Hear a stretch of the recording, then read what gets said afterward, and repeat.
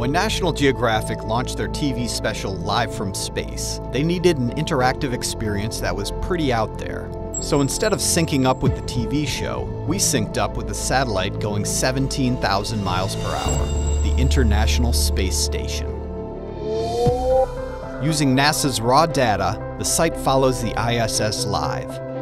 And by pulling in info from other sources, visitors can see exactly what's happening down on Earth. The iTunes Top 10, the hottest YouTube videos, Twitter trends, Foursquare check-ins, and more. So what did people discover? Iran's favorite check-in is Chipotle. India and Kenya share a top 10 song.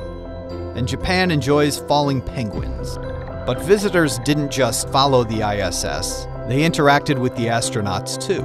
Over 2,000 Earthlings waved hello from Earth on Instagram, including the biggest space enthusiast of all. I would like to say hello to the astronauts aboard the International Space Station. And a few lucky fans won a chance to ask questions to the ISS astronauts on the live show. How is it in space, astronauts? Success? Over 222,000 site views. Average time on the site? 20 minutes.